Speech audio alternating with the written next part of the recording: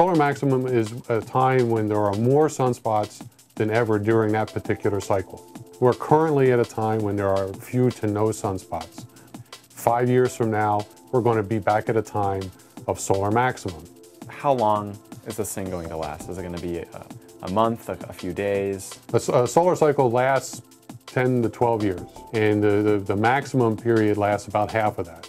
I sit on a panel that NOAA has put together, whose job was to make a prediction of what solar cycle 24 was going to be like. And it became apparent early in the process that there's two predictions. One prediction is that the sunspot number will be very high. Which would be bad. Which is bad. That's a lot of solar activity, a lot of disruptions. And the other is it's going to be kind of low. What camp are you in? I'm in the low camp. We're looking at sunspot numbers well below average in the upcoming cycle. What might be some other interesting effects of a very strong solar maximum? We invent things that use electrical currents to move information. Every once in a while, the sun disrupts those communications.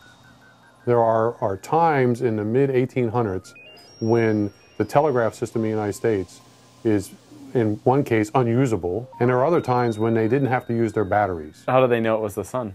They didn't.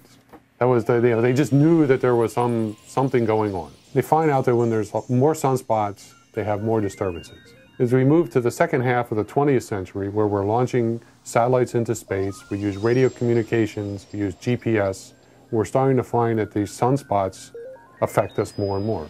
Are people not going to be able to use the GPS in the cars? What's going to be the impact if it is a larger cycle? What's going to happen if it's not? The effect in car driving is not very severe. What we're finding is people use GPS for things that are much more precise. When you're drilling in the Gulf of Mexico and they steer the bit with GPS. What about my cell phones? What about my television sets? What about my video games? Are those going to be zapped? They get interrupted, but it'll just cure itself and you'll move on.